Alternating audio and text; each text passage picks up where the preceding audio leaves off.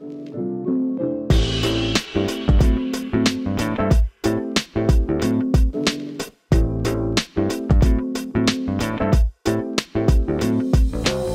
going on, groups? Welcome, and I'm glad you're getting ready to dive in. So without further ado, that's French for ado. What else would it be? We're going to jump right in. So this week we talked Everlasting Father. We used John 14, 1-5. We kind of bounced through Galatians, Romans. We used some words out of Revelation, Mark chapter 14, verse 36. What we found ourselves hitting on was the hugeness of the idea of an everlasting Father. But then the intimacy of Abba, right? And we're going to lean into the everlasting nature of God in the questions tonight. What I would challenge you towards is allowing that to be coupled with your own stories of intimacy and connection with God, but it requires some vulnerability on your part. I don't know that we can write good questions for that. You can't program random acts of closeness. And so I would encourage you, as we talk about the greatness of God, really leaning into the everlasting nature of God, it's on you to maybe take some of the time and open up maybe some of the closeness, the Abba times you've had with God, and share about those personal stories. Weave them together as we go through these questions. But know this, that in the end, when we talk about Jesus from Isaiah 9 being defined as everlasting Father, what we see is Jesus Christ in that definition of being an everlasting Father. He is the fullest reflection of our Heavenly Father. He is the Father of salvation, right? Jesus Christ is the one who brought us into glory. He's the author of our salvation, the Father of our redemption, but He's also the one who made us in eternally right standing with God, our Heavenly Father. And He is so in being called that, there's this play on the triune theology within Isaiah that comes to fruition 700 years later in the Gospels in the person of Jesus Christ. I hope you enjoyed the teaching and were encouraged, but also reminded of how close you get to be with your Abba, with your Heavenly Father, and that you find yourself walking in lockstep with Him, maybe looking up a lot, kind of like we did when we were little, holding our granddad's hand and be like, what do you think we'll do tomorrow? Like having some of those intimate, close conversations, even as you have these conversations about His greatness and His kind of largeness in your life and in the world around us. So here we go. We're going to dive in first with kids' questions.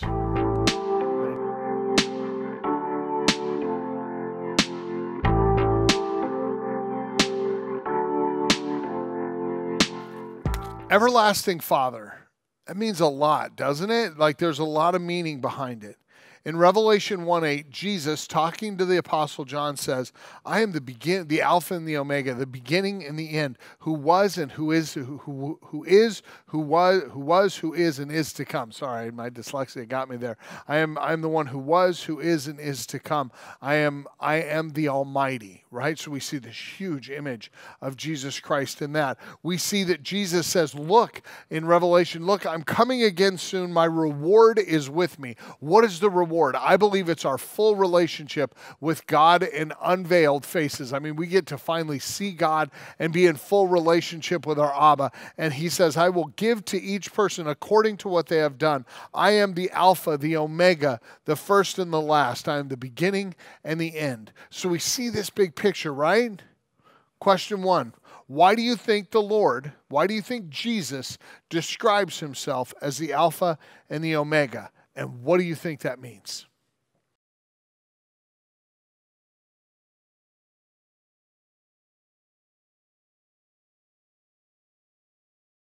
Question number 2. Do you have any reason to worry about the future when you know that God is watching over us and He is everlasting?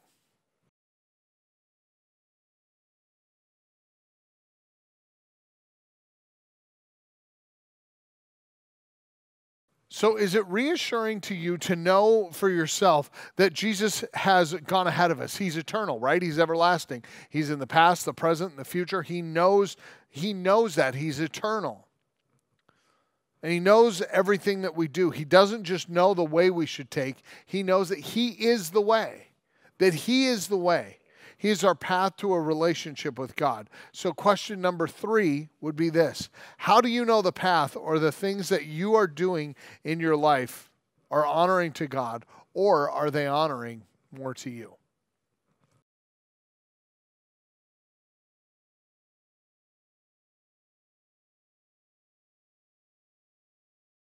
Question number 4. What are some of the ways that you can walk the path that God has laid out for you this week? What are some of the practical things you can do to be in closer relationship with your Heavenly Father and your Savior Jesus Christ?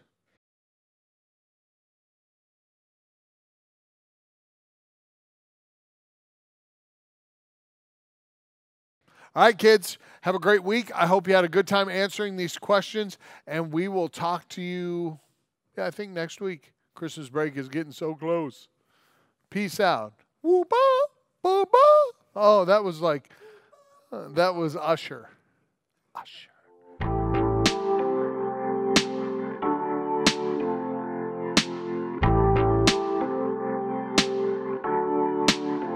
Okay, adults, so question number 1, let's dive right in. Does the description of God as everlasting, does that make him feel closer or more distant from you?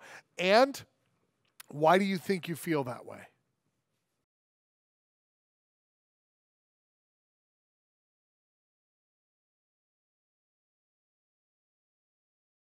Question number 2. I believe that in groups, we get to be the theologians together. You don't always have to be right. You can have good conversations about it. So I want you to have some conversations around this and work out your answers in real time. Okay? So you guys are going to be the theologians on this. You're going to punch it in the mouth, see how it goes. How would you respond to a friend who asks, how is God eternal? How can God be before us in the past, present with us now, and in the future? How is God eternal and everlasting? Answer as you will.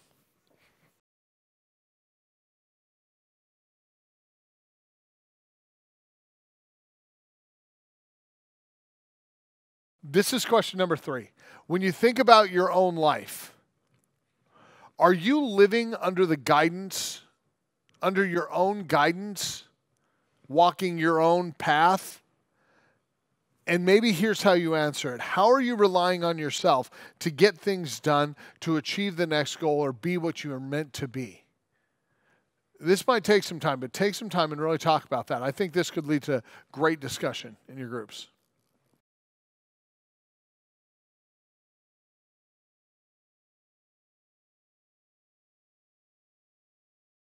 Question number 4. I think back to my opening story in the teaching, right? My dad always just seemed supremely confident in the path we were taking, right? I love that. I just love looking up and be like, Dad, where are we? You know, we're this far from St. George. We're this far from the Mojave Desert exit. Like, he just knew, right? He knew this. He was confident. How can you, question number 4, how can you be confident in the direction you are going and that it's the way that the Lord has laid out for you? Now, this has some nuance to it, because don't ever mistake confidence for correctness. I think that's important, but we should be confident. Remember what I said in the teaching, that the Holy Spirit always reveals, teaches, and glorifies Jesus Christ. And so what's he going to teach? He's going to teach us how to reveal Jesus Christ. He's going to teach us to glorify Jesus Christ. He's going to teach us truth about Jesus. So in some measure, if that's what the Spirit's teaching, that's what our lives are going to produce. Clarity on who Jesus is. Clarity on how we are to live. Doesn't mean we know exactly. We just know our next step. So let me ask this again, and I want you to lean into that idea of the Holy Spirit speaking to you, knowing that our everlasting Father has a view of all things. How can you be confident in the direction that you're going and making sure that it is the way that the Lord has laid out for you?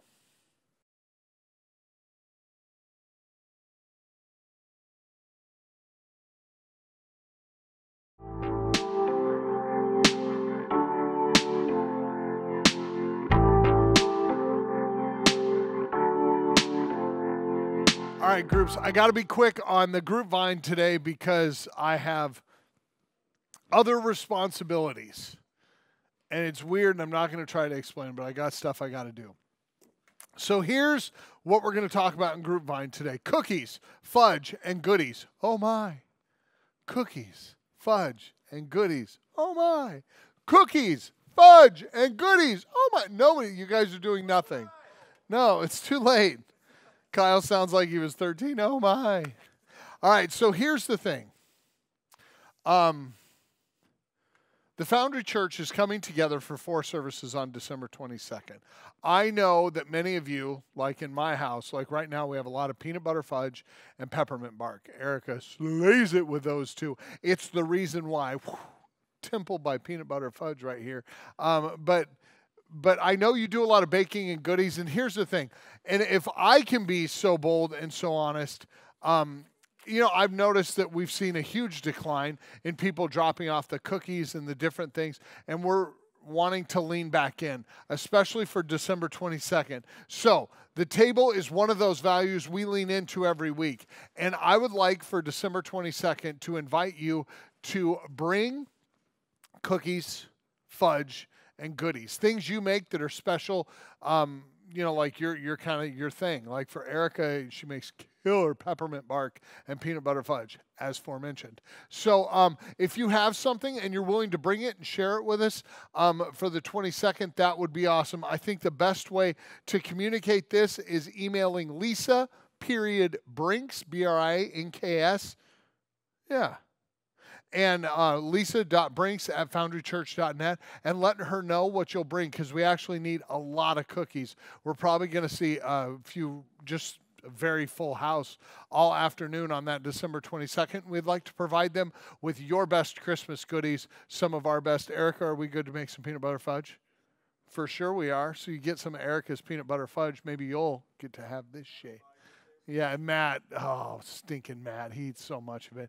So, yeah, we're bringing stuff we'd love to try. I would love to try what your favorite recipes are. So bring them and be a part of it. And maybe if you've never baked before and never been a part of hospitality, maybe you should, because we need fresh baked goods every week. It's part of the table. It's part of how we bless the people coming in the doors. I love seeing those homemade cookies for people as they come in. People look forward to them. Kids love it. They treat it like breakfast here. So be a part of that. Be a part of our hospitality and our table starting on the 22nd, and also maybe follow up in the new year. Bake a few dozen cookies every month that you can share with the church here and bless the people who come for worship. That is as quick as I can do it. It is time for me. Maybe the reason I can only do it that quick is how much fudge I eat. I don't do things quick anymore. I run out of breath pretty quick. Like sometimes I wheeze walking upstairs, but that's a different story. Make sure you sign up for stuff. I'm wrapping up. Have a great week in your groups. Bless you, and we're looking forward to the Christmas holiday on the 22nd together. We are out.